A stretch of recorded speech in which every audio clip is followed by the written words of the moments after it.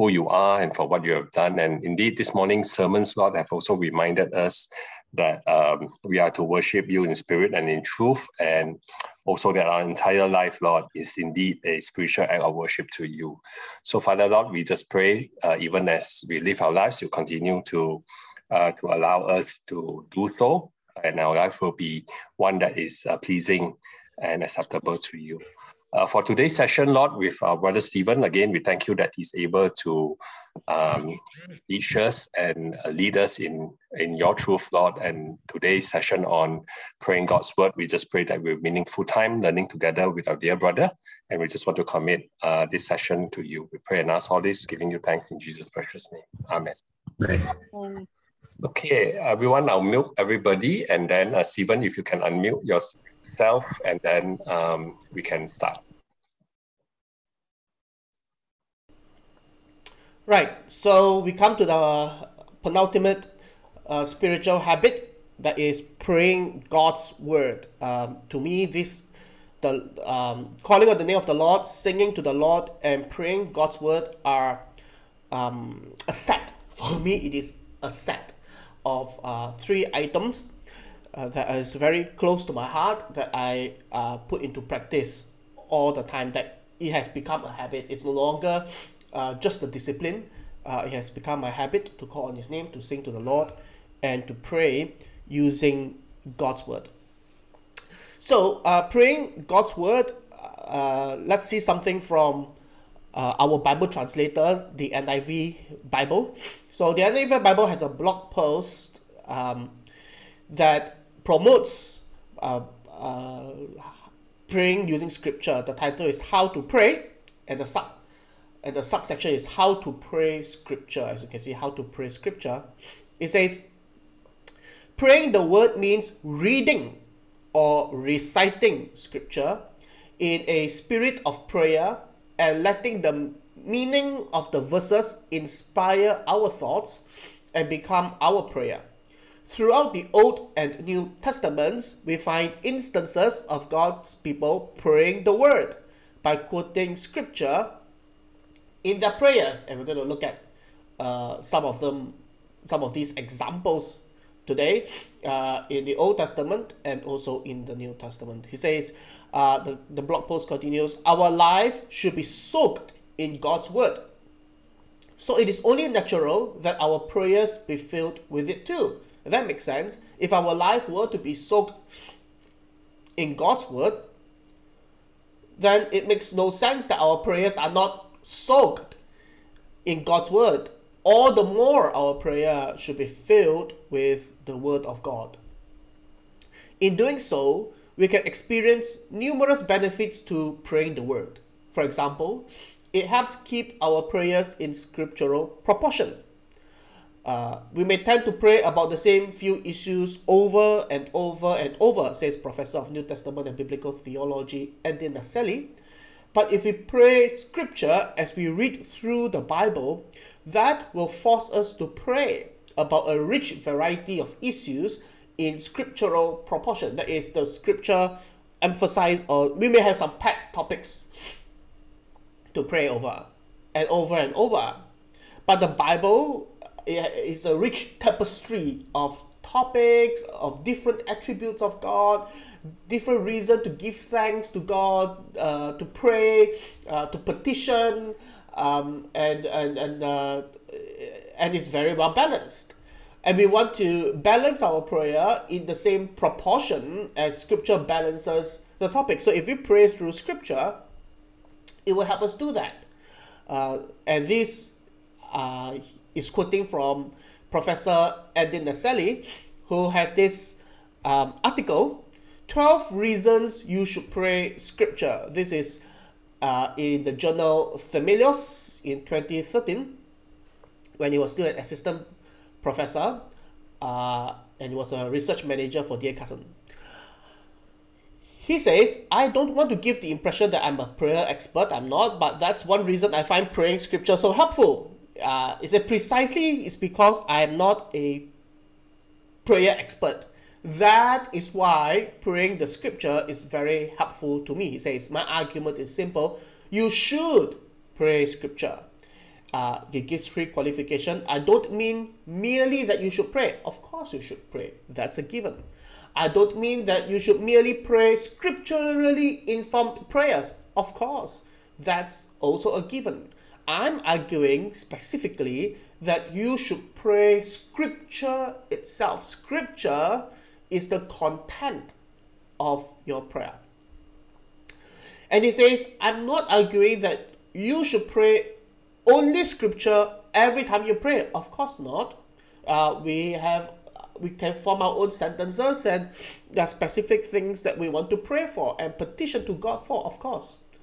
Or just talk to God about. Rather, I'm arguing that you should pray scripture itself often. And when you see the word often, it means it's a spiritual discipline. Right? It's a spiritual exercise, of course, but it has to be done in a disciplined way, often, until it becomes a habit. So why should you pray scripture? For at least 12 reasons. And he goes on to give 12 reasons why he should pray scripture. And the first reason he gave is that you should pray scripture because God's people in the Old Testament and the New Testament did. Okay. So let's look at how the Bible describes praying or meditating on the word of God. Psalm 1. So the book of Psalms, the Psalter, is basically Israel's prayer book, Israel's songbook. And the arrangement of the Psalter is not random. Neither is our hymn book, the sing hymn book that we sing from. It's arranged alphabetically, and the index is managed theologically, right? Category about God, about Christ, about the Holy Spirit. So there's a design to that hymn book. Likewise, there's a design to Israel's songbook, Israel's prayer book. And it opens with some kind of a preface. So someone is the preface to the entire Psalter. It's to invite you to pray, to sing the Psalms. He says, "Blessed is the man who walks not in the counsel of the wicked, nor stands in the way of sinners, nor sits in the seat of scoffers." A blessed person is not a person who joins the wicked, the sinners, the scoffers. That's not what he does. What does he do? His delight is in the Torah, in the law, in the teaching of the Lord. And on his law, he meditates day and night. He meditates on Genesis day and night, on Exodus, on Leviticus, on Numbers, on Deuteronomy. And now we know that the Bible expands. It includes the Psalms, the prophets, and the New Testament, the Gospels, the epistles.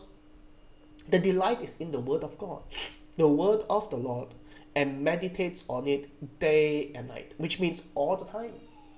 All the time. Day and night means whether it's daytime, it's nighttime. This is something called merism. Merism means it is an all-inclusive thing. By using two opposing poles of a spectrum, we're talking about the whole thing, right? So it's not just, oh, well, if it's the evening, it's either morning or night. What does it mean? No, all the time. Meditates on it day and night. And the word meditate here is the word ruminate, haga. It is like an animal masticating on food, ruminating on food, and it is an action word.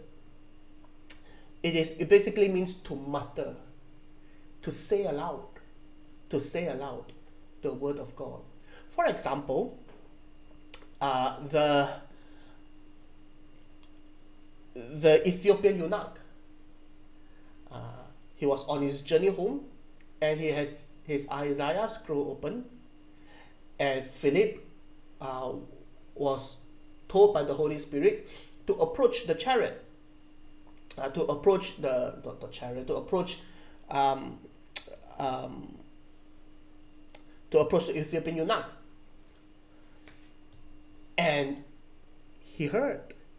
Philip heard that the Ethiopian eunuch was meditating on scripture, which means the Ethiopian eunuch wasn't meditating on it silently, rather he mutters it.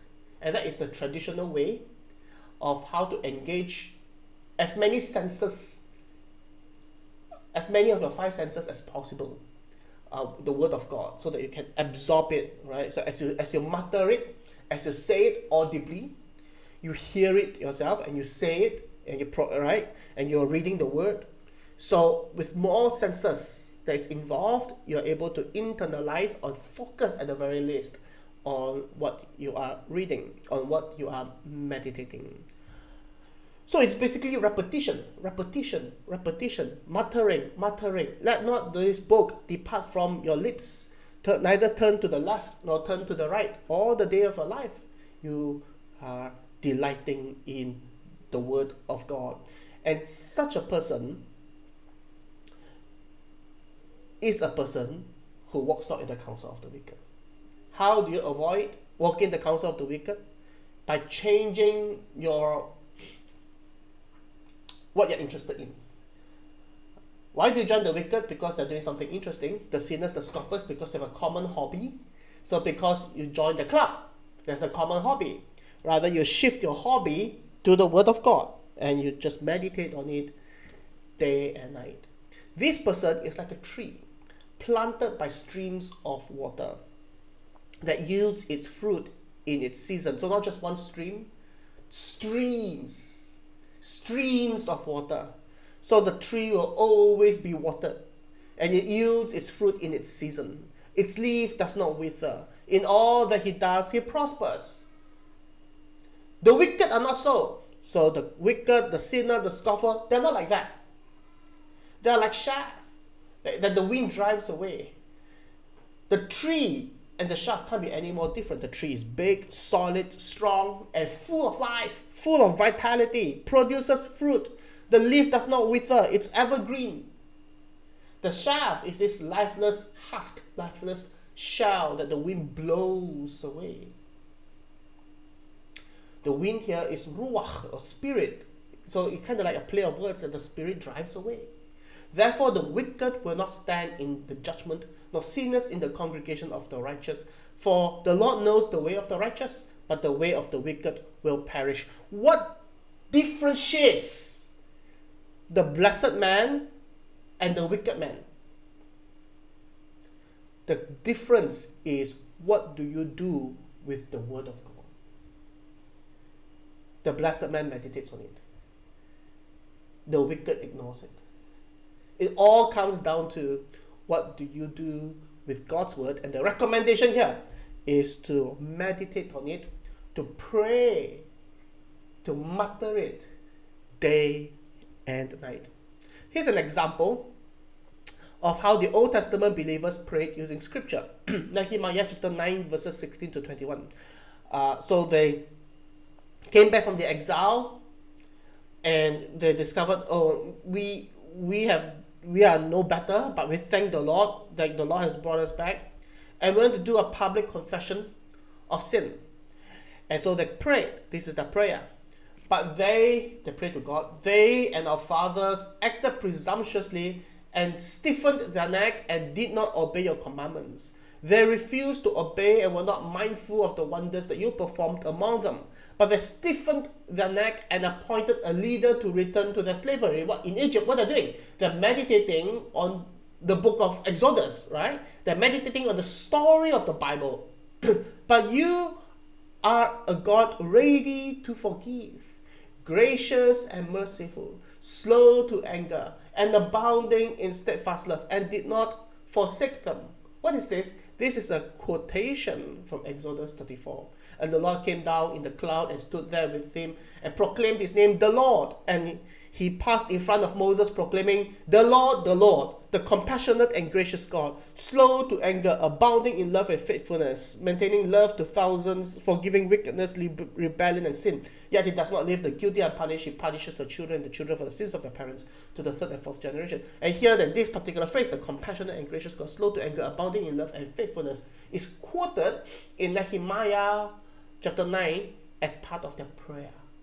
So the prayer is filled, soaked with the Bible. And this whole thing is just soaked with the book of Exodus. They're just basically meditating in their prayer, meditating on the book of Exodus, quoting specific lines, but meditating on the whole story. You did not forsake them. Even when they had made for themselves a golden calf and said, this is your God who brought you out of Egypt, and had committed great blasphemies, you in your great mercies did not forsake them in the wilderness. The pillar of cloud to lead them in the way did not depart from them by day, nor the pillar of fire by night to light for them the way by which they should go. You gave your good spirit to instruct them, and did not withhold your manna from their mouth, and gave them water for their thirst. 40 years you sustained them in the wilderness. They lacked nothing. Their clothes did not wear out, and their feet did not swell. This is entering into the book of Deuteronomy. This whole prayer is praying using scripture.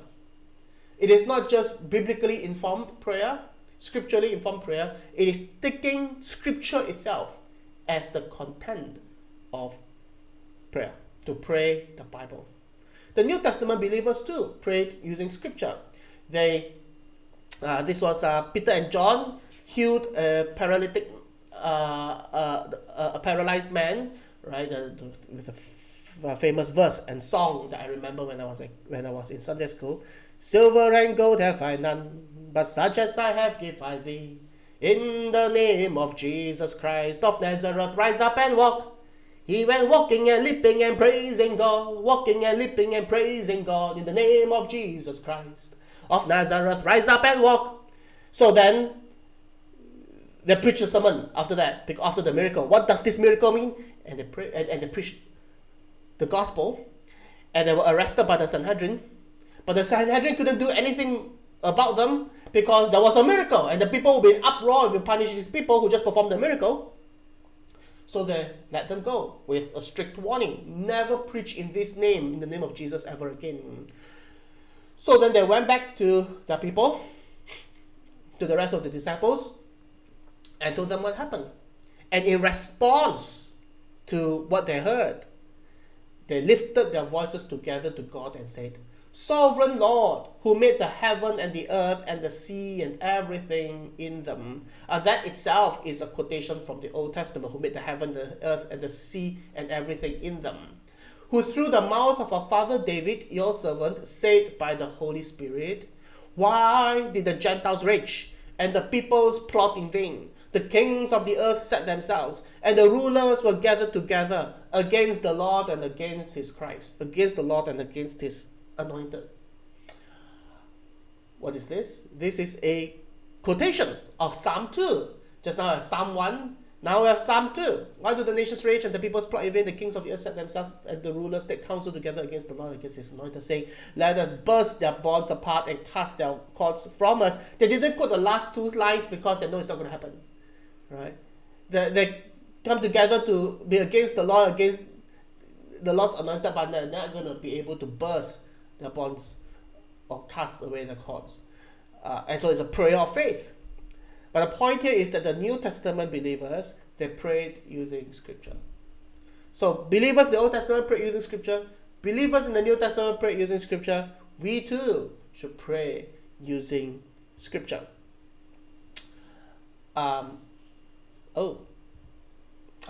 So having established that, this is how I pray using scripture. How do I meditate on verses in the Bible, and thereby committing them to memory, to soak my life, to soak my day with the Word of God. Worship is a whole life, we heard this morning, and prayer is a big component of worship. All worship is prayer. And how do we pray? using the Bible, to meditate on it, to mutter, to keep on repeating and muttering the word of God. So here's Colossians 1:13-14. He has delivered us from the domain of darkness and transferred us to the kingdom of his beloved Son, in whom we have redemption, the forgiveness of sins. Now, it's very easy to just read through the whole thing and then go to the next verse and then go to the next chapter. And before you know it, you're done with the book and it's time to move on to the next book of the Bible. No. Slow down in order to meditate on the word of God day and night. He has delivered us from the domain of darkness. So I will take that and I will slow it down. I will turn it into prayer. The verse says, He has delivered us. So I just turn this phrase to God in prayer. I say, Lord, you have delivered us. You have delivered. Not that you will deliver us one day. Not that you are planning to deliver us someday, but that you have delivered us. It's already done. Thank you, Lord, that you have delivered me. I am delivered. By faith, I declare that I have been delivered. He has delivered me. God has delivered me from the domain of darkness. Lord, I was in darkness. I confess that I lived in darkness. I was in the realm, the kingdom of darkness, under the rulership, under the government of darkness, being governed by it, governed by sin, governed by the enemy, by the evil one. But praise you that you have delivered me from the domain of darkness, from that place, and you have transferred us to the kingdom of your beloved Son. Oh, I am right now in the kingdom of your beloved Son, Jesus Christ, your Son. He is the King. I am his subject. Now I am a citizen of the kingdom of Christ, a citizen of the kingdom of God's Son, who loved me, who gave himself up for me. This is my King. Father, your Son is my King. Lord Jesus, you are my King. I submit to you. I'm your subject. Thank you for delivering me. Just as you delivered the Egyptians under the domain of Pharaoh and Egypt and slavery and death and violence. With a mighty hand and an outstretched arm, O Lord, you took them out from there through the Red Sea and transferred them into the promised land, into the kingdom of God. Likewise, Lord, you have taken me from the domain of darkness, delivered, saved, rescued, liberated me, and transferred me to the kingdom of your Son, in whom, in Christ, we have redemption. In you, O Lord Jesus, I have been redeemed. I have been bought back with a price, the price of your blood. Previously, I belonged to darkness, but now I belong to you because you have purchased me. You have redeemed me. You have bought me back. You have defeated the enemy. So now I belong to you. Lord, I belong to you. I surrender myself to you. In you, I have redemption. I do not seek redemption anywhere else. I do not even seek to redeem myself or find redemption in success in my work. Find redemption in the way I raise my children.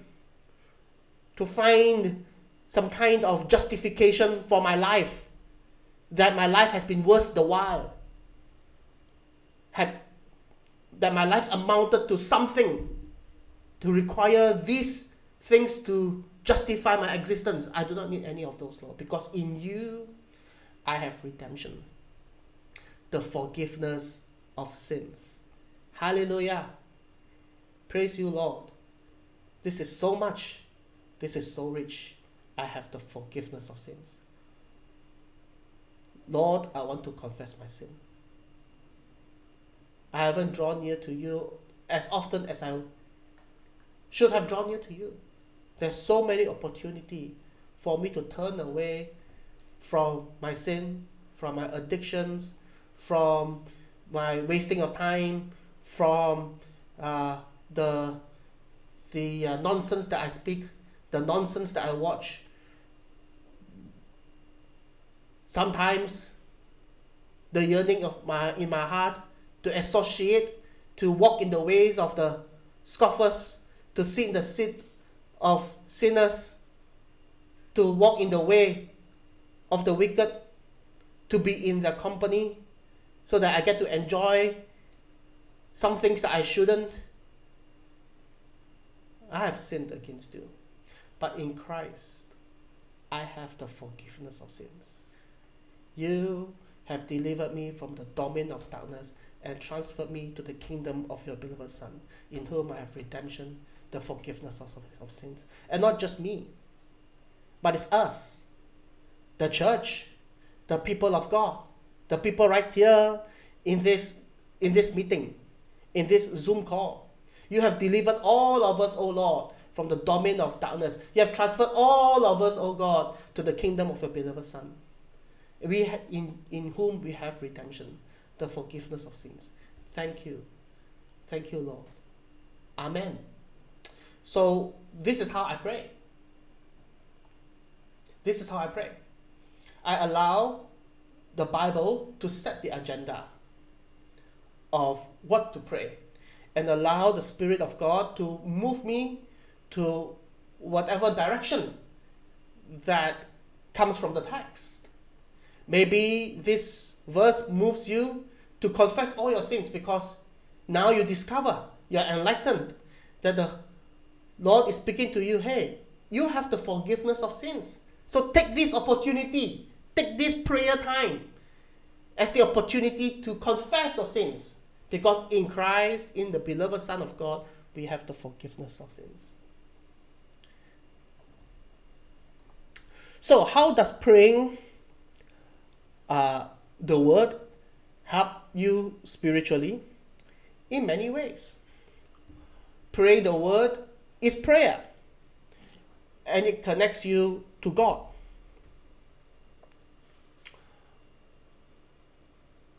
That is what it is. We are not doing something that is different from praying. It is exactly praying. And the objective of praying is to have communion with God. So praying God's word, since it is prayer, it connects you to God. The content of your prayer is the Spirit-inspired word of God. I don't have to come up with my own composition. Sometimes when I come up with my own composition, then I have to rack my brain for it. Half the time I'm composing a prayer instead of praying, right? Instead of focusing on fellowshipping with God, I focus on composing a well-structured sentence that is theologically correct, right? I don't have to do that. The content of my prayer is the Spirit-inspired word of God. And God may speak to you through His word as you pray, because it is His word that you're praying. And as the word that is in the Bible, the Logos, as you pray, it becomes Rhema. One is like the constant word, the word of God never changes.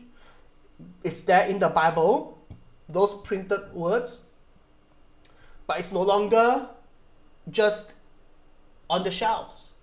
It's no longer just in the pages of a book. Always there, but it is now becoming, it comes alive.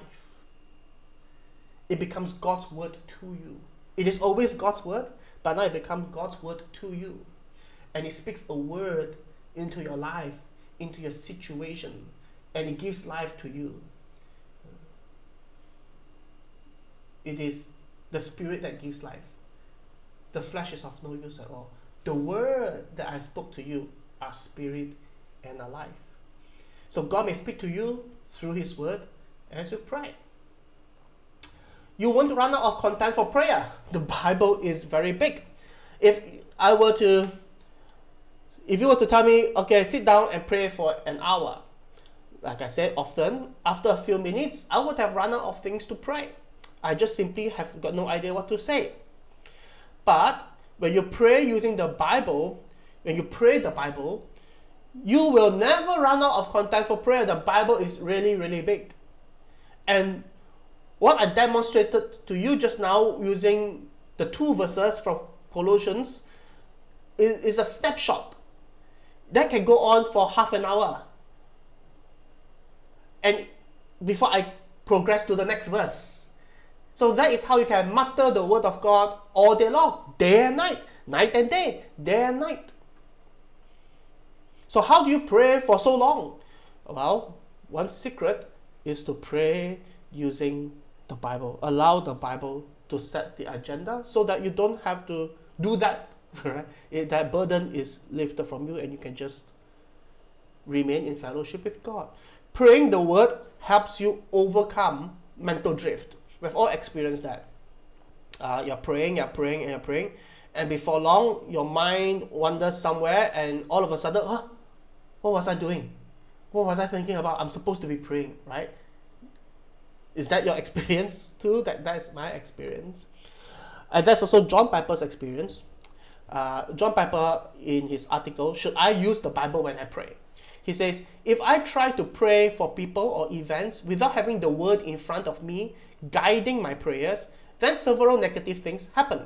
One negative thing is that my mind tends to wander. He gives a list of things, of negative things, and this is one of them. One negative thing is that my mind tends to wander. And I think instead about what I'm wearing, or that there is a Venetian blind that is halfway open, or that there is a siren out on the street, and I'm wondering what is happening. I'm jerked all over the place by my inattentiveness. But the Bible holds my attention because I'm looking at it. I'm reading it. I've said to people, you can pray all day if you pray the Bible. Some people wonder how you can pray longer than 5 minutes because they would lose things to pray for. But I say that if you open the Bible, start reading it, and pause at every verse and turn it into a prayer, then you can pray all day that way. And I agree with Piper here. And it's true. When you pray using the Bible, or the Bible is what you're praying, then you can pray all day because the Bible is that big, is that thick. There's a lot of verses, and every verse is there's a lot of riches in those verses that you want to explore, that you want to unpack, that you want to expound, and that you want to turn to God in prayer. Praying the word helps you internalize and memorize it without much effort. If you're just saying, I want to memorize this verse 1, verse 2, verse 3, verse 4, well, it can get a bit difficult to remember. But if you pray using the word of God, you meditate on it, you constantly mutter it, it's like almost like osmosis. You're just able to remember it, internalize it, and memorize it. Let the word of Christ dwell in you richly. How do we allow the word of Christ to dwell in us richly? By memorizing it. And this is one way, one very good way to memorize. For he has delivered us out of the domain of darkness and has transferred us into the kingdom of his beloved Son, in whom is redemption and the forgiveness of sins. See, it's effortless. Effortless. I didn't set out to memorize it, but hey, by praying God's word, it just sticks, because every phrase meant something to me. One problem why we cannot remember the verses is because the verse is so external to us. It is so outside of us. That has nothing to do with us. It doesn't intersect with our lives. So learning doesn't happen. Memorizing doesn't happen. The verse is out there. I am right here. It has nothing to do with me. I've got nothing to do with the word. And you heard it, you read it, and then it disappears into the background, right? And that's the end of that. But if you turn it into prayer, you slow down, you take it verse by verse, you take it phrase by phrase, and you turn it into prayer to the Lord, and then it impacts you. The Lord speaks to you. And when the Lord speaks to you through His word, then you remember. Because it's meaningful. It's interesting. It made sense. You remember the time you prayed this verse, and this verse came alive. And so you remember it for life. You remember the event, the situation in which you prayed this verse, and you remember the verse itself. The word of Christ dwell in you richly. And praying the word helps you know the Bible in a deeper and richer way. It is like, just now the preacher, his name is James Ong. He was my roommate in seminary at some point. And one time we were traveling back from PJ to Seremban. That's where our seminary was. So we did our weekend ministry, and then we need to go back to Seremban for classes and to report in. And he's a chef. And he's not just a chef, he's a lecturer. He was a lecturer who teach culinary arts. He taught culinary arts. And he was describing to me how to drink wine, how to appreciate wine. And basically, you take a glass of wine, you swirl it to look at the color, the texture, let it breathe, you smell it, look at whether it's transparent, does it stick to the glass, all kinds of things, right? So not that I'm an expert, I'm just listening from him.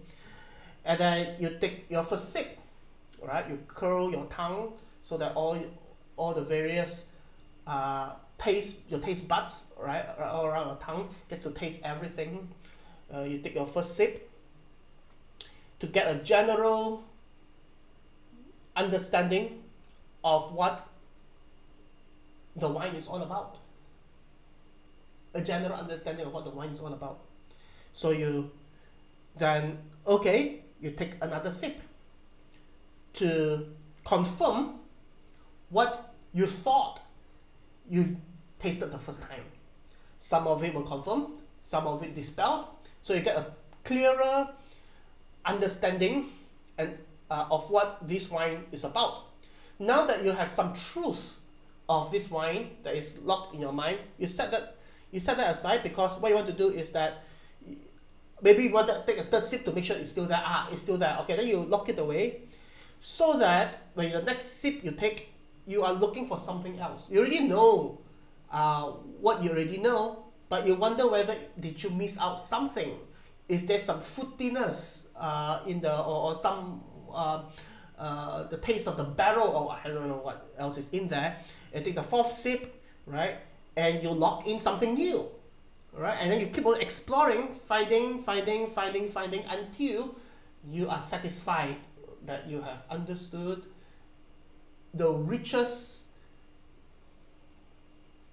the deep riches of the wine. So what you shouldn't do is bottoms up, right? And that's how we treat the Bible sometimes, bottoms up. And we just touch and go, right? And just down the whole thing. I'm done with the book of Colossians. No. You want to let it breathe.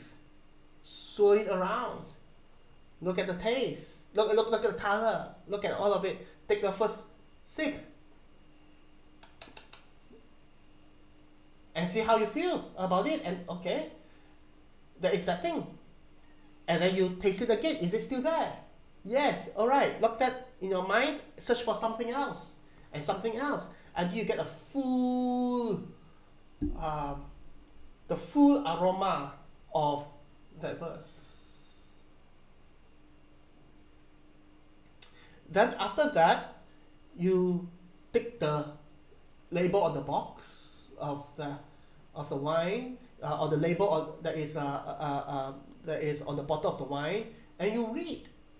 It gives additional information about where the vineyard, which year, what kind of wine this is, and then you can look up Google to go deeper, and you can go as deep as you want to. What was the rainfall of that year, and this and that. Compare it with wine from a previous year from the same vineyard.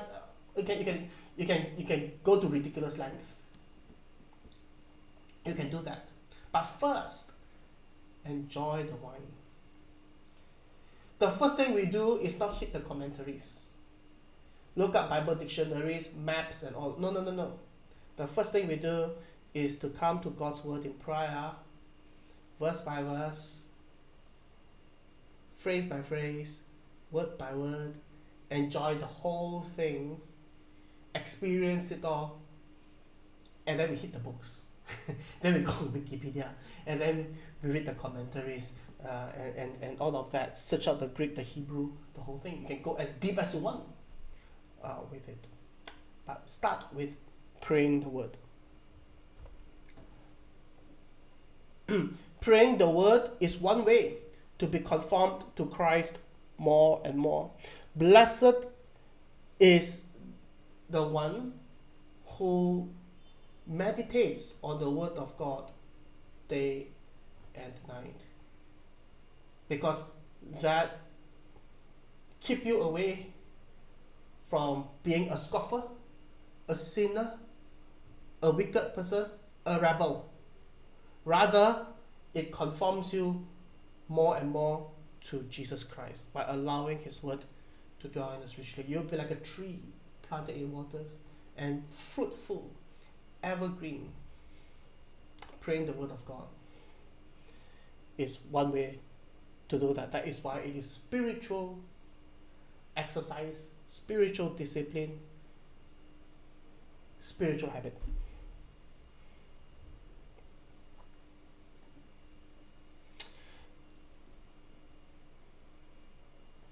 So that is praying God's word. I said that calling on the name of the Lord, singing to the Lord, and praying God's word is a set. It's a set for me. Calling on the name of the Lord is like breathing. It's anytime, all the time. You don't have to have anything open or prepare. You just call and say, Lord Jesus, I love you. Lord Jesus, Savior of the world, have mercy upon me. Lord Jesus, Lamb of God, have mercy upon me, a sinner. Lord Jesus, you are Christ. God has raised you from the dead, given you the name above all names. At the name of Jesus, every knee shall bow, every tongue confess that Jesus Christ is Lord. Confess with my mouth, believe in my heart that Jesus is Lord. The Lord is rich unto all who calls on him. That's like breathing. Singing is like drinking. You need air, you need water. So to me, singing to the Lord is like drinking from the wells of living water.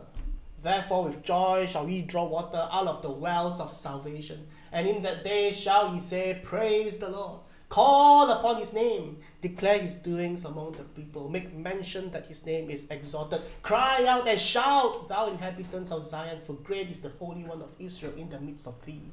And so just sing and sing and draw from the well of salvation. Praying God's word is like eating to me. It's like food because there's some substance there, right? Because you just call name, sing to the Lord. We need to have some substance, the word of God, and you need to labor a little bit more, but it's nutritious, it's nourishing, it feeds you. Feed me, Lord Jesus, give me to drink. Fill all my hunger, quench all my thirst, flood me with joy with your word. Praying God's word, it comes in a set for me. These three are my dearest spiritual habits to me. Maybe it's because I made them into habit. Other things, okay, confession of sins, of course. But yeah, next week we would put things together into meditate, prayer, memorize, proclaim. I call it MPMP. I designed this myself. Meditate, prayer, memorize, proclaim. To put everything together and have at the end of it not just a selfish me and Jesus, but there's a proclamation component to it, to go and tell it to the mountains, right? Go and tell it to the world, go and make disciples of all the nations, sharing the gospel, the riches of Christ. Okay, and that is for next week.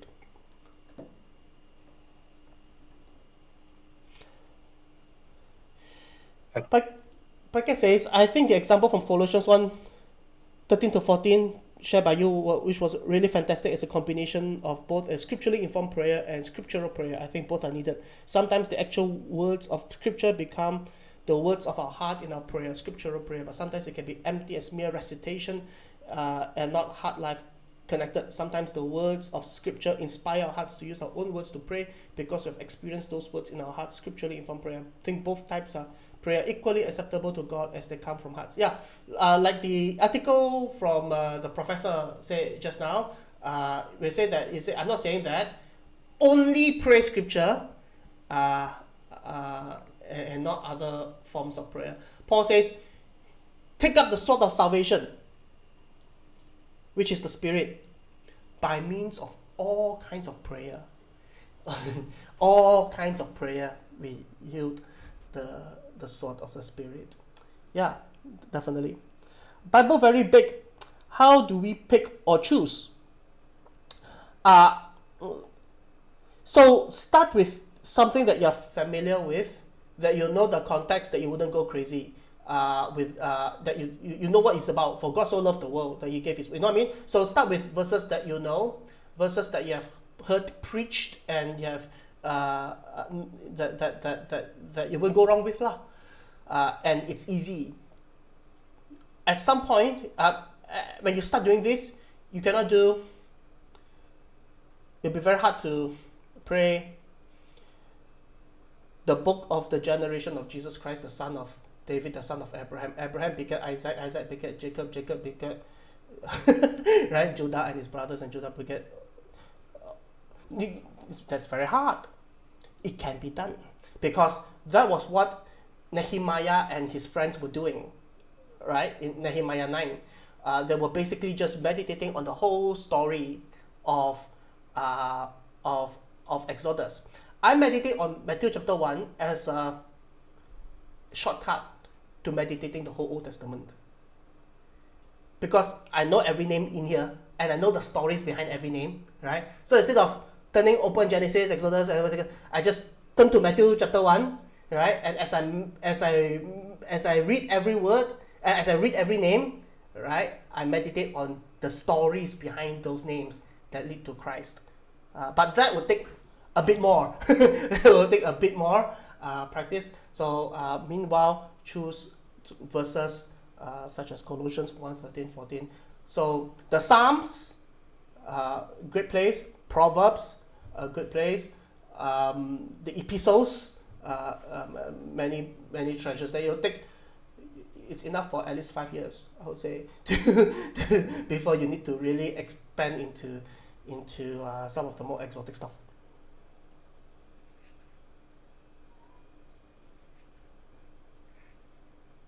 I don't think we read the scripture so we can know how to pray. There are separate habits, but as we know scripture more, our prayer life will be enriched as scripture enters our prayer life. Yep, absolutely. I'm not saying that, therefore, since I'm praying the Bible, I don't read the Bible. But I have to confess that I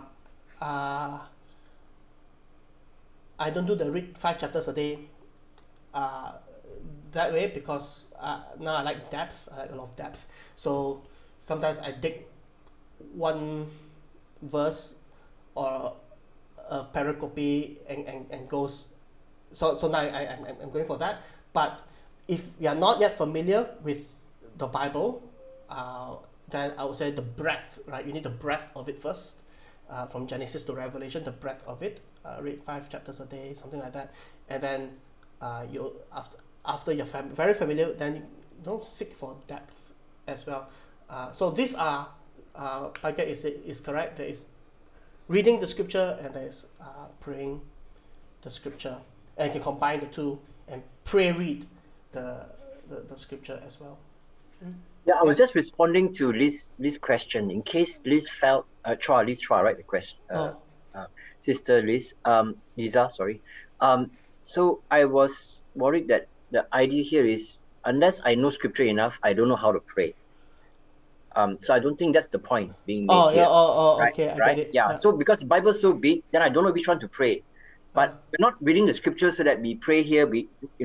Sometimes when we engage scripture, it's to soak in God's word into our lives. Yeah. Right. Not to look for I read this scripture so that I can pray on it or from it.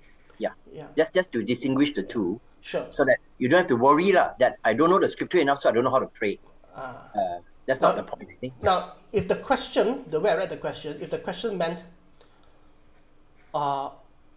which the Bible is so big, right? Do I open up and then I point randomly to a verse and pray that verse, or how? So pray the verses that you know. One way to do that is that every week we have a sermon. And sermon, there's a Bible verse somewhere in there that the preacher would expound on, right? So for example, today is God is spirit. He who worship him must worship in spirit and in truth. Okay, now you know that verse. So you can, and you know it reasonably well, and you have some appreciation of it. That can be something. Next week is going to be the sheep and the goats. And so that can also be content for prayer. Yeah. Certainly doesn't mean so because I do not know the Bible enough, so I can't pray. That's not right. The main point of prayer is to draw near to God. Yeah.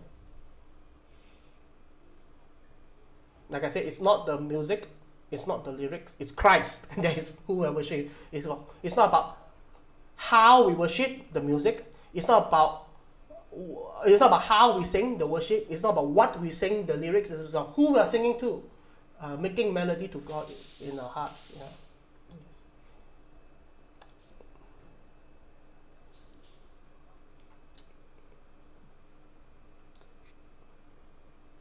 Okay, thank you, Stephen. On that note, thank you, Stephen, and also Paikat for and all who have shared during this time. And as Stephen has mentioned, next week will be our concluding session on spiritual habits. We have gone through 8 sessions, so next week will be a 9th and final session. So same time, 11:30 a.m. next week. We'll send out the Zoom details to you again. So we'll now invite our brother Siu Kun to close us in prayer. Okay. Afterwards, we will, please. Thank you. Okay, shall we pray? Right. Heavenly Father, thank you, Lord, for this time that we come together in a big group, Lord, that we can learn greatly from you through Brother Stephen Fong. Thank you, Lord, that today you reminded us that we can use your scripture in our daily prayers. Let us put it into practice what we learned today so that we can have a connect to you every day. And like Brother Stephen said, we must mutter, repeat and repeat so that we will become internalized in us your words and memorize it and also conform to the Lord Jesus Christ. And so that our mind will not drift away or drift into a sinful thing. Let us always remember this, to put all these words into a practice, into our prayers, so that we will connect to you and internalize and memorize it. Praise you and thank you once again for this morning lesson we learned through Brother Stephen. We commit each one of us into most holy hand. We strengthen and bless us all. Let's put all this, what we learned today, into practice. We praise you and thank you. We pray all this in Lord Jesus Christ's most precious and mighty holy name. Amen. Amen. Thanks, Silkun. Thank you, Stephen. And thank you, everyone, for attending. And we'll catch up with you soon again. Bye-bye.